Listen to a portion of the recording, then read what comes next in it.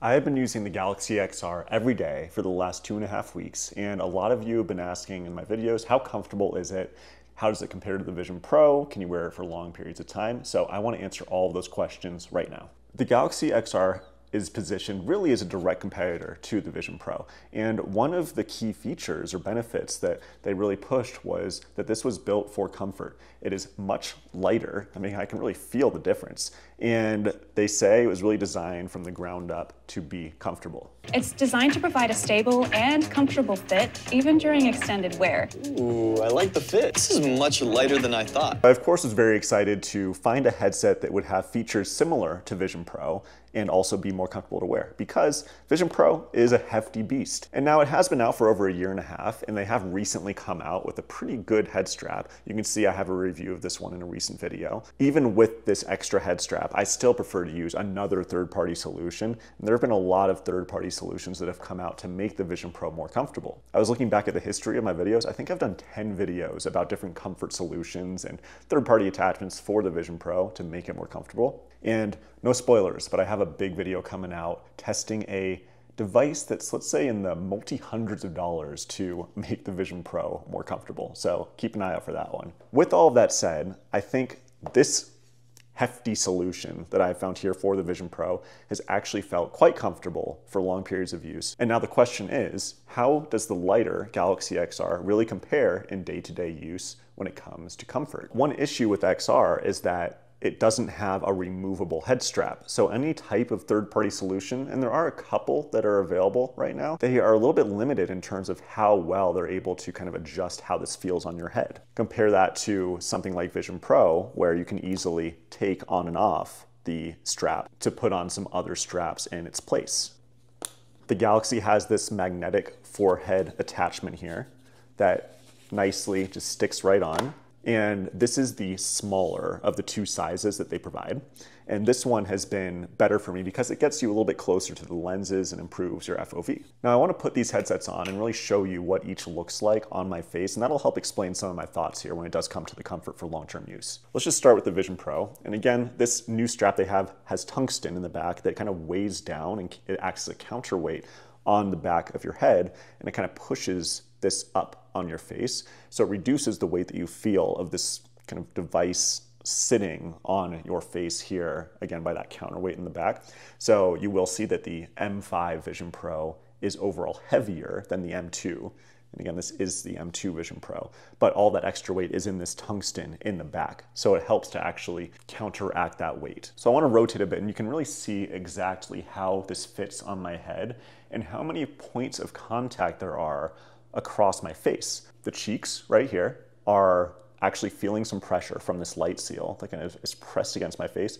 Of course, we got the top of the light seal, which is pressing against my lower forehead.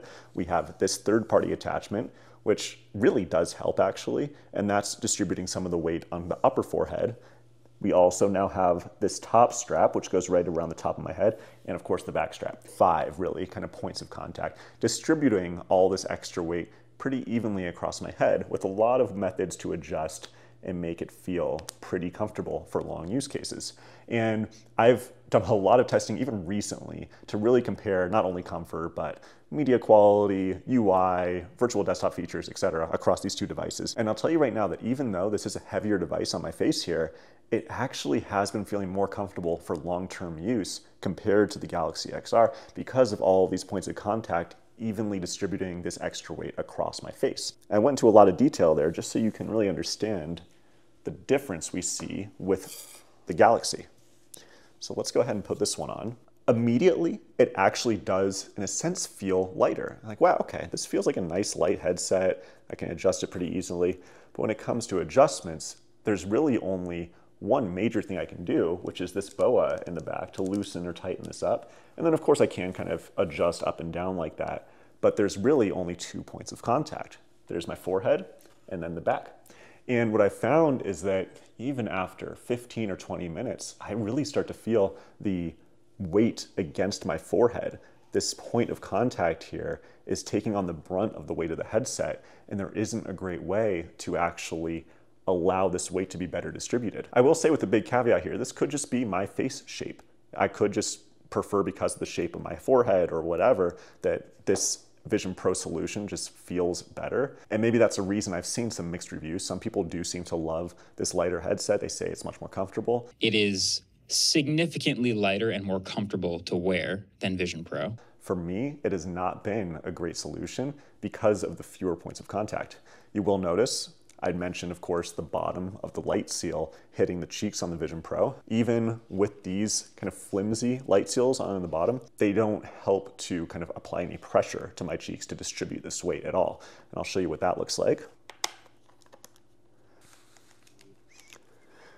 So these do a pretty good job of sealing light out, but if you look closely, these really aren't touching my cheeks at all. And I can try to adjust this kind of up and down. Even when I'm adjusting it really far down like that, there is a point of contact with the cheeks, but it's not enough to actually take off any of that weight from the forehead. Now, when it comes to visibility, field of view, clarity on the screens, the other kind of interesting thing I found is that ideally, for comfort, I would have this part here lower towards the base of my skull. And this helps to keep the weight distributed kind of more evenly, bringing the weight back like this.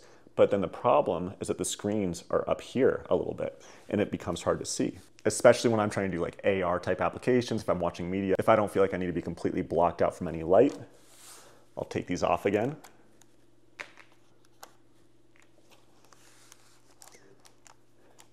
And I feel like I have to tighten this pretty aggressively in order to have this nice and secure, have a good view of the screens.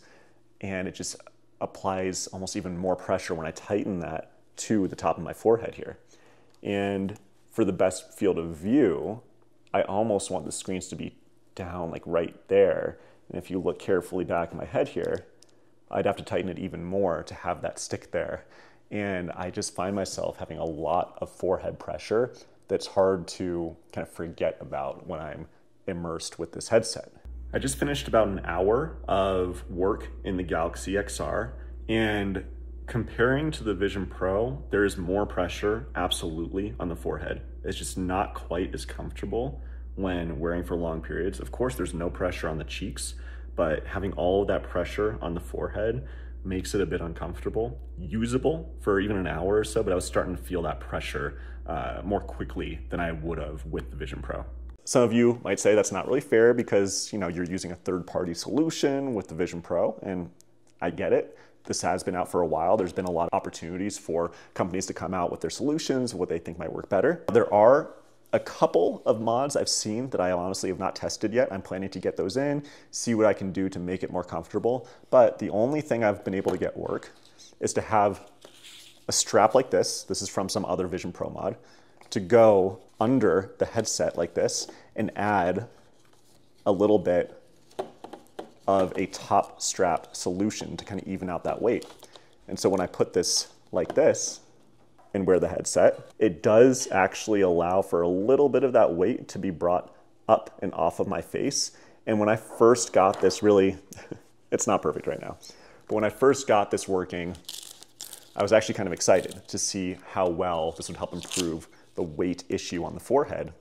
But again, even after 10, 15 minutes, I was feeling the same issues and I felt like I had to keep adjusting it and it just wasn't doing the job. So with all that said, at the end of the day, even though there's a lot of extra weight in the Vision Pro, the fact that it's able to distribute that weight across the back of your head better, more evenly, and across all these different pressure points more evenly, it actually makes for more comfortable long-term wearability compared to this lighter Galaxy XR. There have also been other methods that I've tried to kind of get a different strap like through the top here to kind of pull it across the back, but at least with what I had in my tool set, I was not able to figure that out. So I am hopeful that some better third-party solutions will come out soon. But for now, I think for long-term use in an XR headset, I'm gonna stick with the Vision Pro and hope that we see some better solutions for the Galaxy XR. Just a little disappointing that there is this fixed head strap here that is not allowing us to do any more advanced modifications for comfortability. So I hope that answered your questions on comfort. I know everybody's head is different, but this is my experience with these headsets. So let me know if you guys have any questions, and otherwise, keep an eye out. I got, again, that video coming out about Vision Pro comfort, and I'm gonna go into a deep dive on media watching performance across these two headsets. Thank you.